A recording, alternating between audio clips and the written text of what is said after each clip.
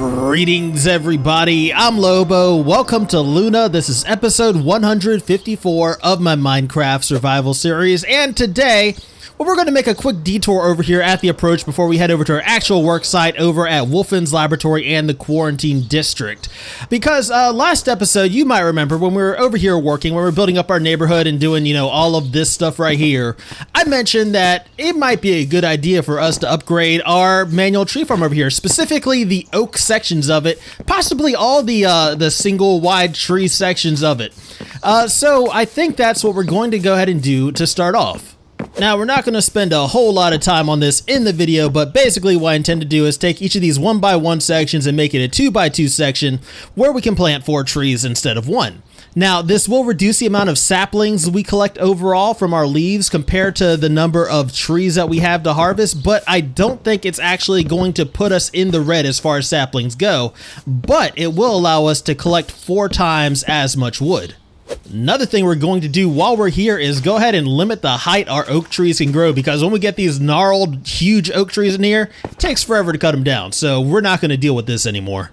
So this is basically what the oak section of our tree farm is going to look like, which is cool because it looks like one big tree. It looks normal, so it's not going to look too out of place here. The question is, though, once we harvest this tree, will we get more than 4 saplings? Because that's what we're going to need in order to keep this thing going. Alright, so we do have 4 saplings, and we're not even done getting rid of the rest of these leaves yet. Look, there's another one right there, another one right there. We're good. We got our investment back and then some. We about doubled our investment, in fact, so not going to be any problems. Last thing we really need to take care of is making sure all these saplings have adequate light to grow into trees, and I think we're just going to do something like this where we put torches next to each of the saplings. That way, once, you know, a tree grows, it's not going to block the light from any of the other saplings surrounding it, right? Now, as far as the birch and acacia sections of this, the other trees I would like to see increase harvest from, I think what we're going to do, since we can't just plant them all next to each other because they won't grow that way, we're just going to add additional planters in each of the rows where these trees are located on.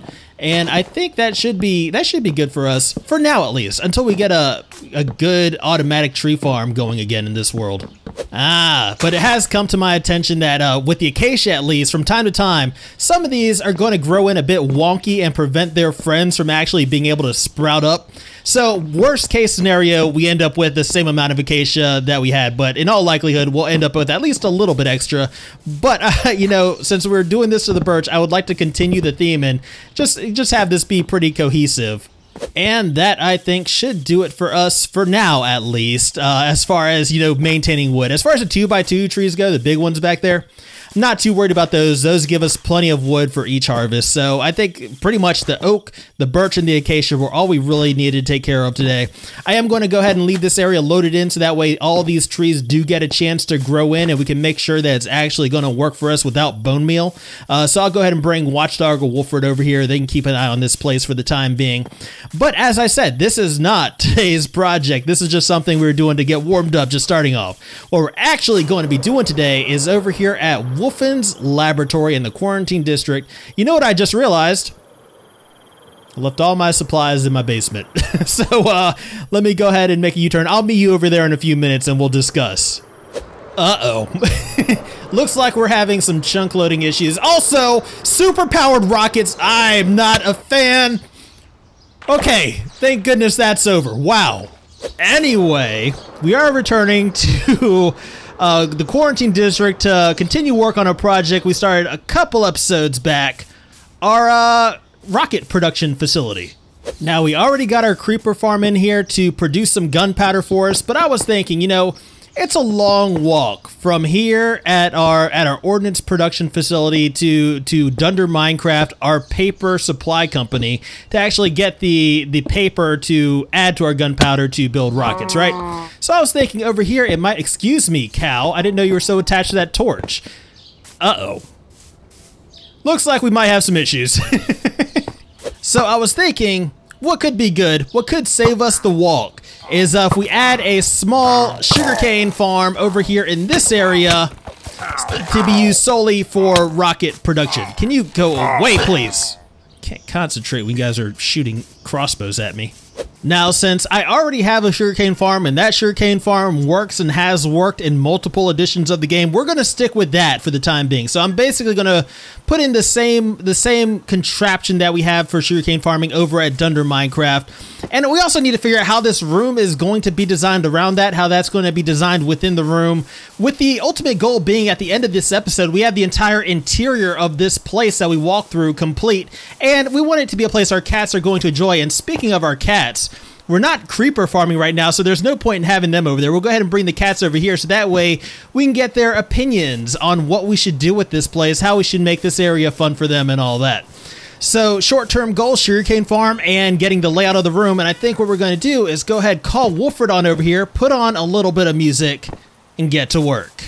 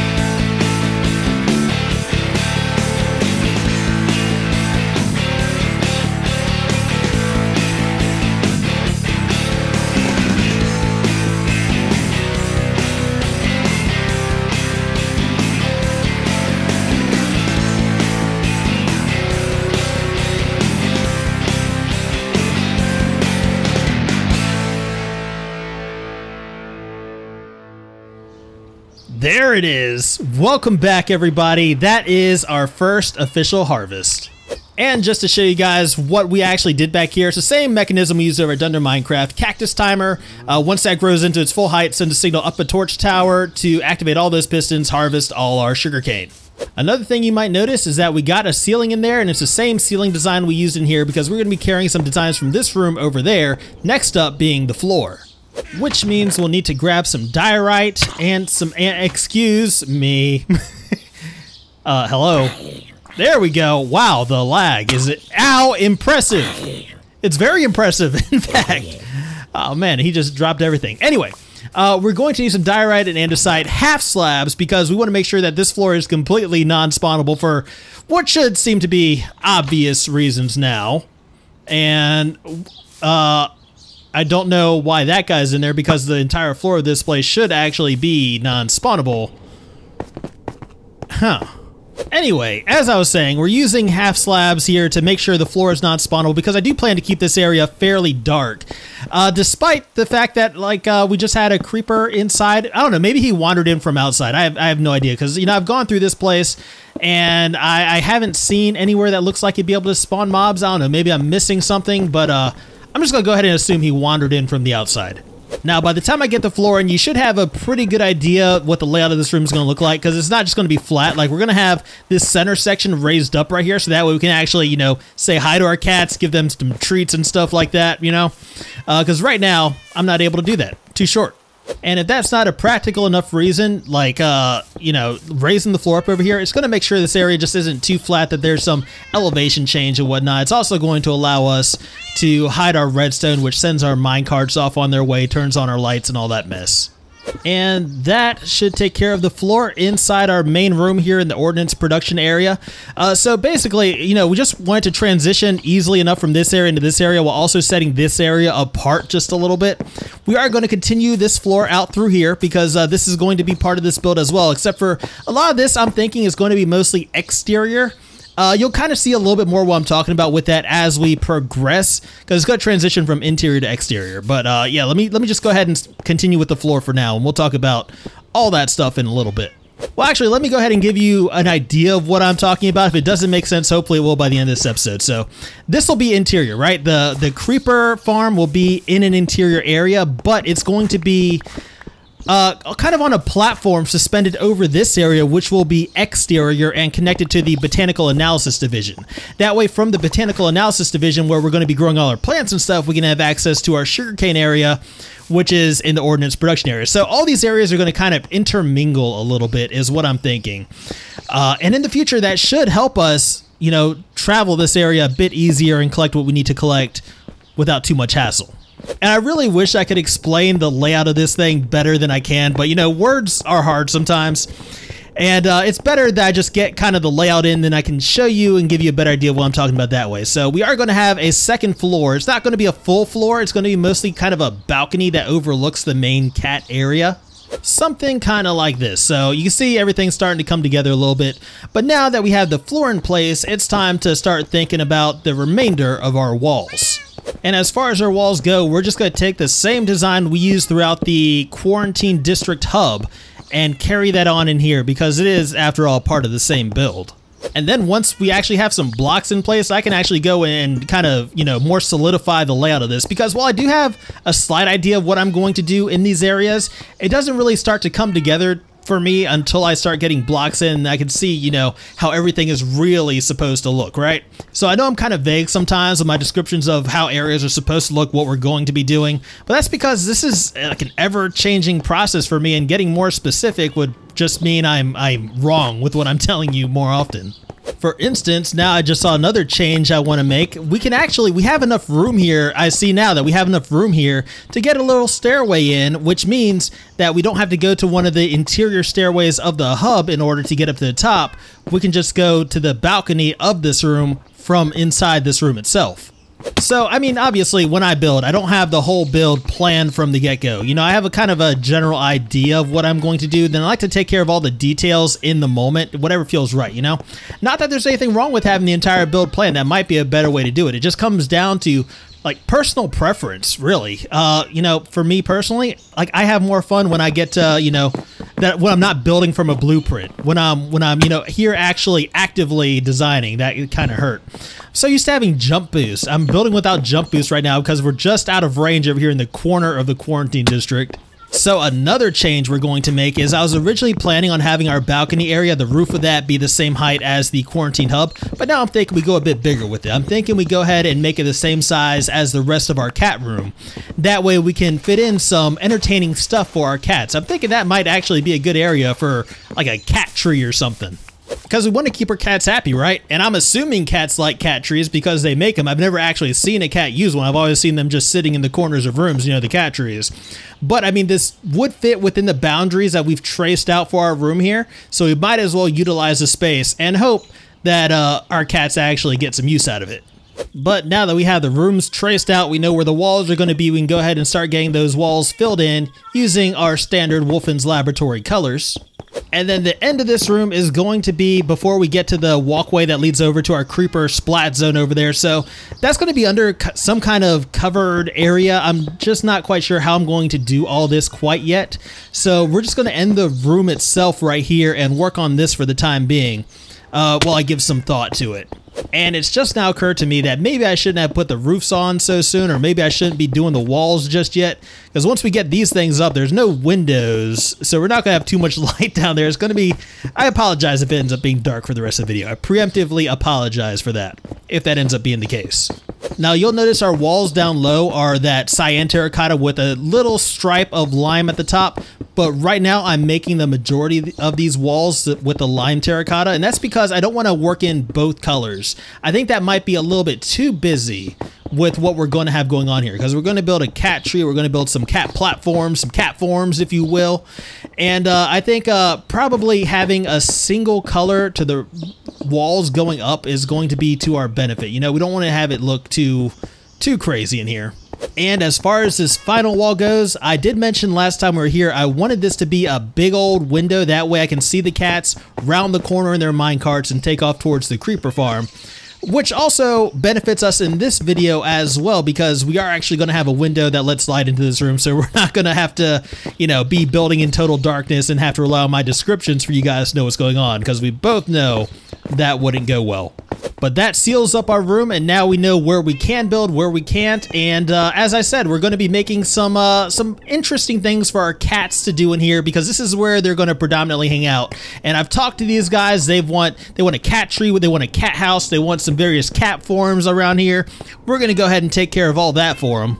And let me also say, if I have time, I would love to get around to doing a little bit of work to the walkway leading out to the creeper's platform as well, because I do consider that to be part of the interior of the Ordinance Production area. Even though I mentioned it was going to be outside, it's going to be covered. You know, it's going to be covered. It's not going to be the actual exterior build, so I think it fits into the theme for this episode.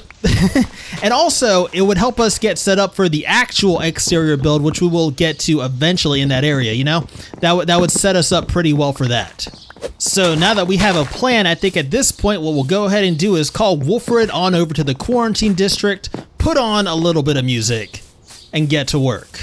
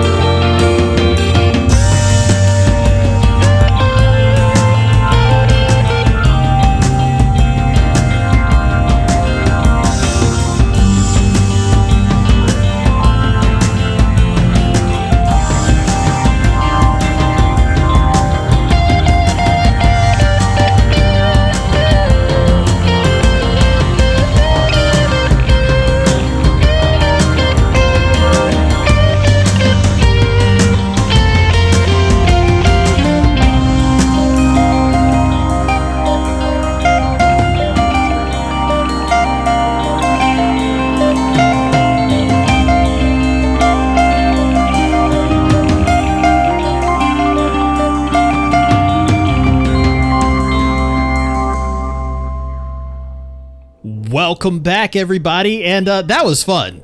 That was a lot of fun. Like, we not only got this interior done, the interior to our cat room here, we also got the walkway pretty much taken care of, which is good, you know, because that, I don't know if I would have been able to do that while talking to you guys. That required a fair amount of concentration.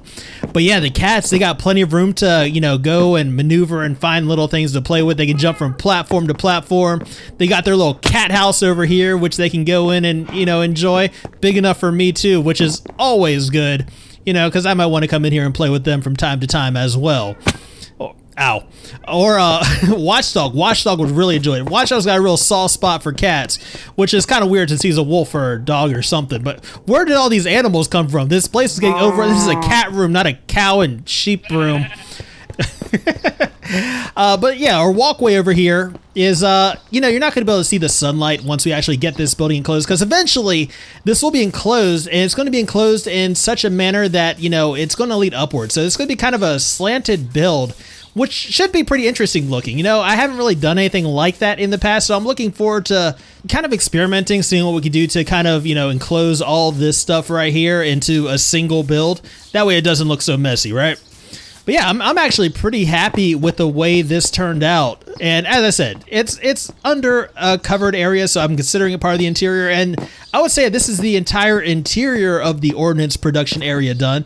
But before we end off this episode, let me go ahead and grab Watchdog, bring him over here to play with the kitty cats, because I know he'd love that. Oh, the weather has taken a turn for the worse. Look at that. We come over to Wolfen's laboratory. Everything goes sour all of a sudden. But that's okay. We're going to bring Watchdog over there to the kitties and he can be happy. Hey, where's Watchdog? The guy that normally stands right here on top of this chest, I told him to keep an eye on you? Yeah. Oh my. The weather has really gone bad. No, seriously, where's my friend? Where's Watchdog? Let's see what he has to say. I haven't the slightest idea who you're talking about. What do you mean you don't know who I'm talking about? Like, I put him right next to you and told him to keep an eye on you. I wanted you to notice that he was there. Did this guy really not notice I placed Watchdog right next to him? He doesn't know who he is? Alright, well that's weird and also a big waste of my time. Wonder where Watchdog could be off to. Maybe a bathroom break? Did he need to go for a walk or something? I mean, if so, he shouldn't have gone far. He's very dependable. Watchdog! Watchdog!